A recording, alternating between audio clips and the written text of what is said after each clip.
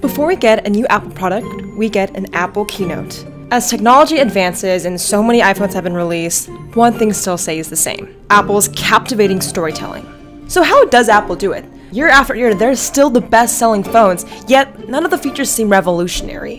Why can't Samsung replicate the same experience, and most importantly, how do we get an audience to listen to anything we have to say? Apple has secrets that they use for their keynotes, and today we're going to uncover them all.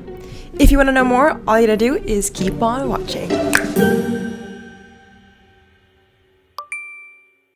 Hey guys, welcome to my channel. My name's Jade. I'm an 18-year-old entrepreneur and digital strategist. Thank you so much for all the love on the recent videos. Last week I did a kind of breakdown on Melanie Martinez's short film, and today we're going to dive into Apple keynotes. So if you're so far enjoying this video, make sure this video a like, because on this channel we basically uncover marketing and psychology together.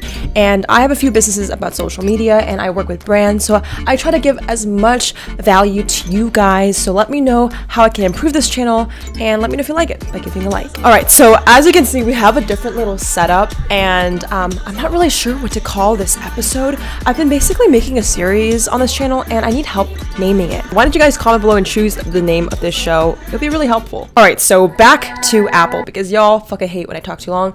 Anyways, so there are three main tactics that make an Apple keynote an Apple keynote. The first one being the introduction. Apple always opens up with a video, and this video typically has nothing to do with the product. It never does. Typically, the introduction video sets the mood. It gets people curious of what's to come, but they never dive into specs or anything technical. So it's typically a lot of theory. And speaking from my experience, whenever I watch an Apple video, I'm like, damn. They're basically trying to show you the benefits versus the features, and I think that's so important. Apple is a company that is benefit driven, and what happens as a consumer is we pay attention to how we can apply it to our lives. And this is really smart, because now what Apple has done is set it up so we don't even care about the price, because if we're just trying to find the fastest phone, there's a ton of them out there. But if we're trying to find the lifestyle, the brand, that is priceless, and that's why Apple's price tag is able to be so soaringly high. So now guys, we reached the part of the video where we have to dive into a little bit of psychology research. So let me get my other coat.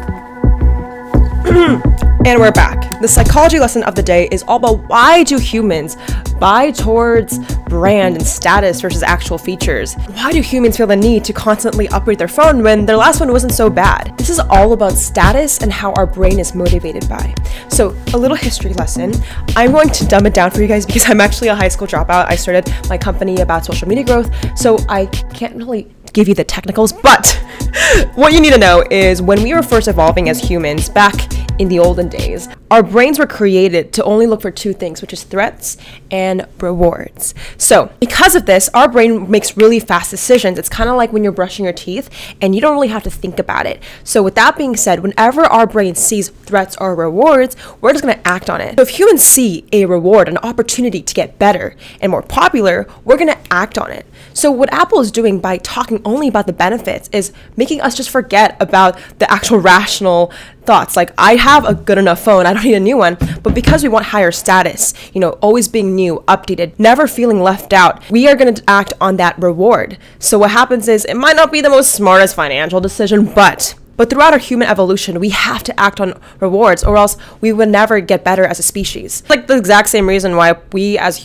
this is the exact same reason why Christopher Columbus probably went out into the ocean to find new land, because there was a new opportunity and he didn't really have to think about it. Like, yeah, you might die, but we need to act as humans to evolve, because our brains are programmed to look for threats and rewards. Now back to the pre-scheduled message. All right guys, so now number 2, easy to understand speculations. So unlike Apple's competitors like Samsung, they do not want to give you too much data. 5 times faster than before. Apple's not going to sit down in a keynote and go one by one on the speculation. They're most likely just going to tell you that this phone is 5 times faster than the last one, versus going into detail about the processing. And here's the thing, right? So this is what makes Apple so unique. Instead of also just saying 5 times faster, they're going to tell you how you can use it in your actual life. For example, 5 times faster so you can run better. And they have a really dramatic montage of someone running in the Olympics. It's going to make you feel powerful, bold, and successful, because that's why you need Apple, because it's 5 times faster and you can move 5 times faster in life. And they make that connection, which is very emotional and very captivating. They do that through visual storytelling. They're very, very good at making you think about what your life could look like. Again, going back to part 1, they make you imagine, but they also back it up with the speculations, but still being general. And this is where we leave to our last thing that Apple does, which probably is the most important. So I'll be honest, guys, Apple doesn't really have like the most newest technology. Like, yeah, they have new updates, but we can all expect that the camera gets better and the phone gets faster. Like, that's what we expect every year. So how is it that technology doesn't really advance, but it still sells out every single year? They make it feel groundbreaking and new when it's just actual little micro improvements. Before we get into the last part, I just want to quickly do a quick narrative to help you understand why I think Apple's so unique. I remember personally when I left high school, like, I wished that the classrooms would be an Apple keynote. Like, I think we all can really just hope that one day universities and schools can like teach ideas and concepts just like an Apple keynote. Like, if I could learn calculus like this amazing storytelling, I would probably get a way better grade.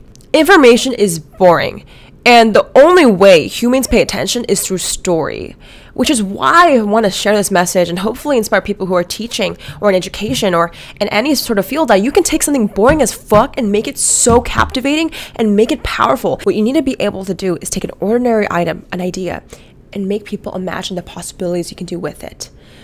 It's just so crazy how Apple is almost childish in a way. They tap into your inner childhood. It's just like Melanie Martinez, which I did a video last week, which I'll link below, is they're taking concepts that are ordinary and making it extraordinary. And where I'm going to lead to the last part, which is the suspense. I think Apple doesn't really talk, in a way they talk a lot, like it's an hour fucking keynote, but all they make you think about is, what can I do with this in my life? Apple makes you think. Apple makes you question yourself. They almost leave some parts blank so your mind can fill in the gaps. And that's why they don't overload you with speculations and benefits. They just want you to give enough information so you can fill in what you think. And I think these questions are what creates conversation in social media and why there's so much buzz. Because we're asking questions, we're also having conversations. When was the last time you asked your friend, hey, did you see the last Apple keynote? Like, I got literally 20 texts from my friends saying, did you see the last Apple keynote? When something can make you question yourself, you're gonna ask other people. And Apple brings people together. And I think they have, it's really unique because people just talk about it, and for the first time when our world is so segregated and there's so much horrible things going on, we can come together and talk about something we have in common, which is what the fuck is going on in Apple keynote. And that brings people together, it brings community, and even if we disagree of what we like and what we dislike, at least we can come together and have these open conversations. And that's why I'm so thankful that you here are watching this, because I would never be able to get your attention if you didn't click something about Apple, right? And I think that's so powerful. So in a weird way, if you're a creator or you want to start a business, I know a lot of us want to do something crazy. You don't need to feel like you have to be superior. Just, you are so much more valuable than you think. You can take these techniques and create something amazing. I think with these 3 things that Apple uses, we can build community and connection. Here's to the crazy ones, the misfits, the rebels, the troublemakers, the round pegs in the square holes. The ones who see things differently. They're not fond of rules, and they have no respect for the status quo. You can quote them, disagree with them, glorify or vilify them.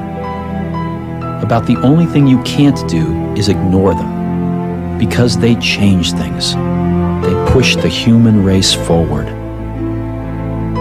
While some may see them as the crazy ones, we see genius. Because the people who are crazy enough to think they can change the world are the ones who do.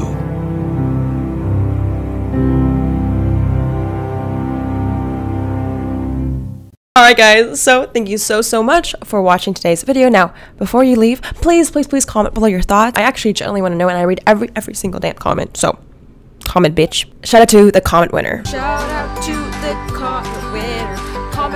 this post to be featured in the next episode. And if you're here already and you wanted more advice on, hey, Jade, how can I make my videos or my YouTube channel an Apple Keynote? Well, good news for you. I have an exclusive messenger group where I give advice and feedback of how you can grow your brand and use marketing techniques like this to your social media. I will personally mentor you to be a boss at psychology in marketing.